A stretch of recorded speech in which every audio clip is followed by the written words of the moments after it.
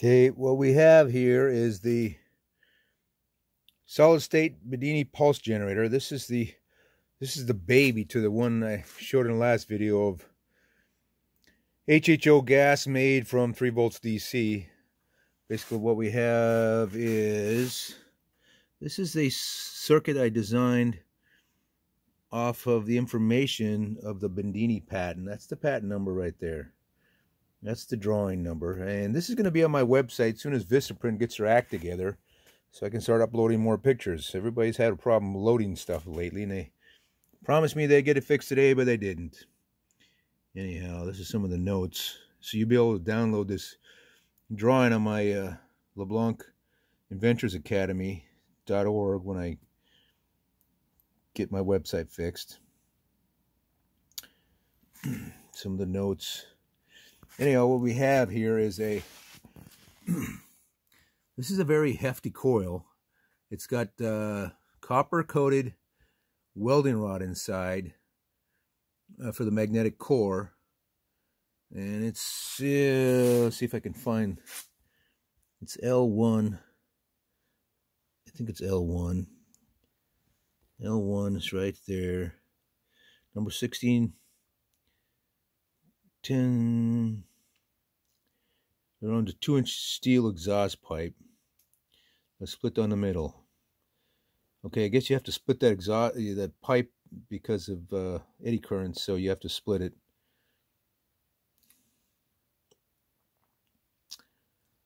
Not sure how many turns this thing is about. That coil is pretty big. It's about a 4-inch coil in there. You know, I got magnets on the, these are actually microwave oven magnets on the end of the wood. It's the frame is made out of wood. Inside should be a steel exhaust pipe full of welding rods, which is kind of a Bedini technology. He uses copper-coated welding rod for magnetic core for the schoolgirl projects and stuff. And what we have are the diodes, which are the flyback diodes. I guess D1 or D3, D4. D2 is a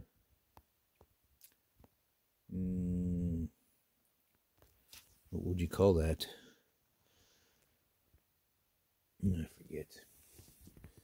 Can't remember everything. That's why I got to keep good notes. These notes are, not only do I share them, but for my own good, so I remember what I did 5-8 years later, as well as the YouTube videos. So basically, these diodes are funneling the flyback from that coil output. So this is what it looks like in the front here. You've got base current, and you're going to find, and of course, base current.